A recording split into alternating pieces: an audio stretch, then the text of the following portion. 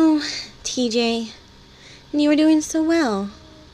I was originally going to start this channel off with a derpy opening video talking about myself. You know what? Fuck that noise. As a feminist, and someone who has been a feminist since about age 14, when I first heard the word and learned its meaning, I can tell you from an average feminist perspective that Tumblr feminists really piss us off too. So, when you call them out, you're doing us a huge favor. See, the average feminist looks at these radicals the same way the average Christian looks at the Westboro Baptist Church. We think they're fucking nuts. And the way the average feminist sees an extremist is the same way a normal Christian views a creationist. We think they're really, really stupid. So, when you point them out, we can take up arms with you and fight back, reclaiming our movement. But when you go out of your way to take something legitimate well, it's frustrating that a real and genuine argument that you would take seriously if you hadn't found it on a feminist blog is getting run through the dirt. The first two comics you show are from a webcomic called Short Packed. It's a comic strip about a toy store and the people who work there. It was created by a toy, comic, and cartoon enthusiast. The first comic shows a black girl. She's actually one of the newest characters to the strip. She's a comic book fan who goes on forums and is often told she can't be a real fan because she's a girl. This is just art mimicking life. Walkie, the artist, is only putting up what he sees all the time in the comic book industry and fandom. For the record, he's actually read the Teen Titan comics, as opposed to you who just did a cursory Wikipedia lookup to prove a point. No better than a creationist using the first law of thermodynamics to disprove evolution without even knowing what the other two laws are.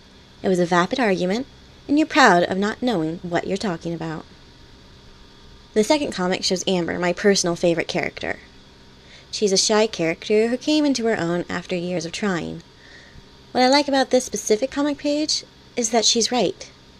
Maybe not on a every woman ever believes this level, but more on a biological level.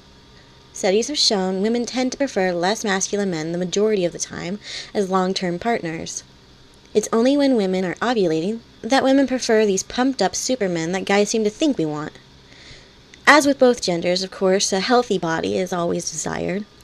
That's pure instinct and makes absolute sense on each side. But women don't want Ultramen, except for 1 or 2 days of the month, when the baby-making hormones are running rampant. Which brings me to the next part.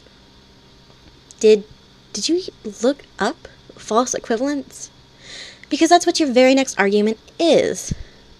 And the beautiful male picture you chose is what a woman might, on average, find attractive, not the actual male power fantasy that is being spoken of. Anyway, you kind of ruin your own argument. What is a woman to you who does not shave her armpits? She's gross. She's dirty. She's unattractive. Not just to her boyfriend, but to the entire male population. So you are a neckbeard to one woman, whereas beards have been, and continue to be, socially accepted on a level not shaving armpits will never reach. Of course, personal preference is a huge issue in that one statement, and you are doing exactly what you said Amber was doing in her blatant statement about what women prefer. No, it is not okay for women to objectify and sexualize men any more than it's okay to objectify and sexualize women.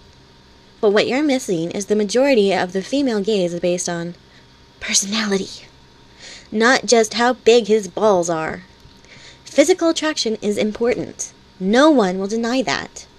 But obsessing about it the way comics do with half-naked women and overjacked men is the male approach that feminists are trying to point out. You can't be mad about the way males are shown when it's from the male perspective and then blame it on feminists and women in general.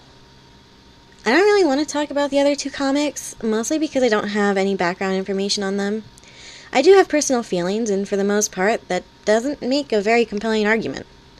The superhero comic I find funny, mostly because I can imagine how ridiculous it is to have your boobs flopping in the wind.